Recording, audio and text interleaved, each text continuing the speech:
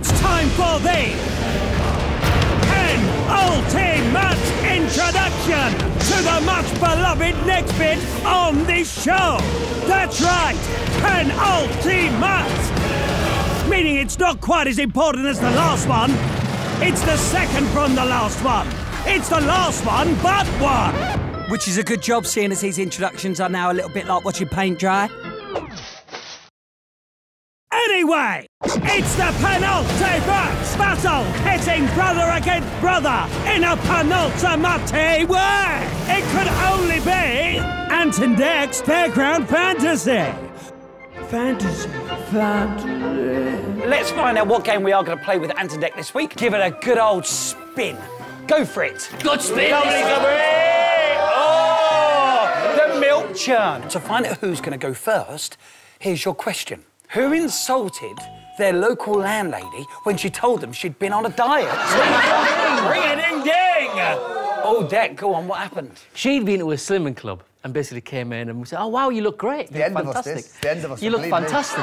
And she says, yeah, I've lost 2 stone. She says, but the funny thing is, when you first start, she says, I went down a shoe size. And I said, and I bet you thought at that point, get it off me arse and me belly. At which point she went... Most balls in the milk churns wins.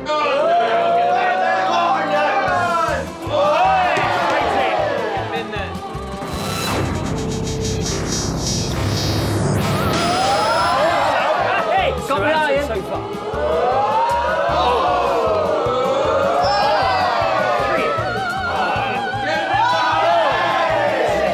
Okay, well, last ball. Last ball, Willie.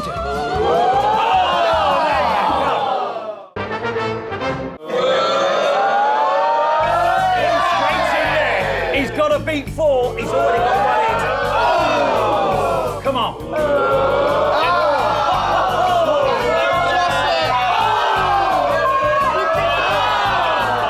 He's got to beat 4. What are you doing?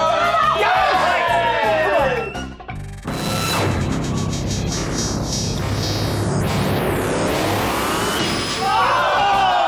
Go round.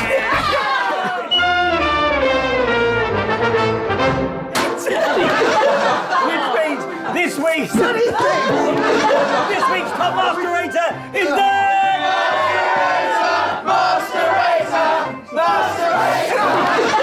So with Dec churning out to win, the penultimate scores are 3-all. Could it be any closer going into the final round? Well, no, it couldn't, actually. Don't miss next week's final instalment of Ant and Dec's Fairground Fantasy. Say it. Hi, guys. If you want to see more like that, then just click the button. Make sure you subscribe because you don't want to miss out on any of the good stuff.